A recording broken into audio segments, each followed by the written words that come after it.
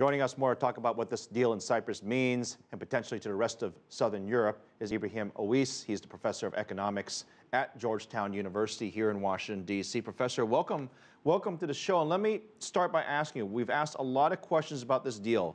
No one's really that happy with the deal. No. Employees lose their jobs, depositors lose their money. Some of the depositors will come out better than others. But in your experience, you've seen a lot of different crises. How do we compare this? What do we compare this crisis to? Nothing can be compared to this crisis. Maybe close to it, yes.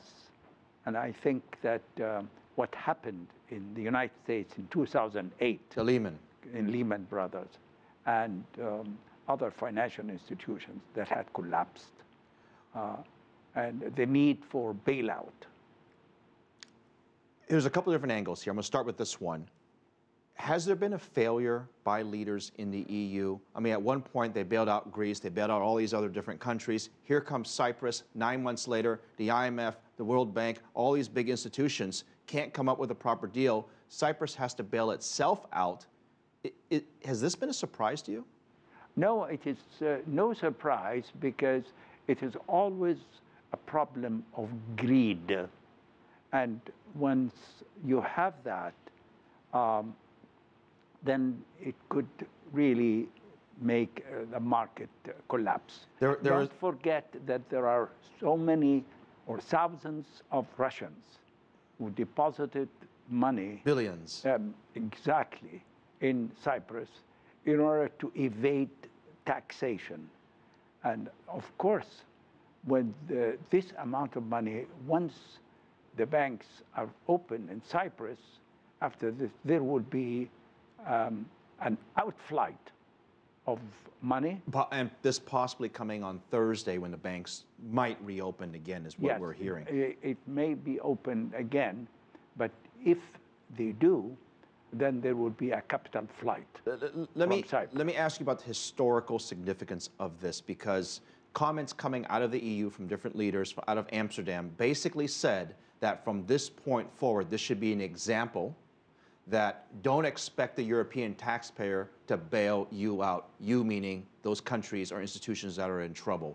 Is this a whole new level of you've got to bail yourself out in Europe? It is a way to make every country responsible about itself, because the largest economy within the Union is Germany, and Germany had been bailing out many other economies within the Eurozone. And therefore, there must be a point whereby this bailout will have to stop. Professor, I only have time for one more question. 6 months from now, is this an inflection point for something much worse to come in Europe, or is the problem solved? I don't think it will be much worse in 6 months from now. And the reason for that Cyprus is a small country. And its economy, in comparison to that of Germany or other countries, is insignificant. And therefore, it is going to be a passing episode. It will not lead to further problems within the Eurozone. Well, certainly a lot of people in Europe hope that you're right. Professor Oweiss, thank you very much from Georgetown University here in Washington, D.C.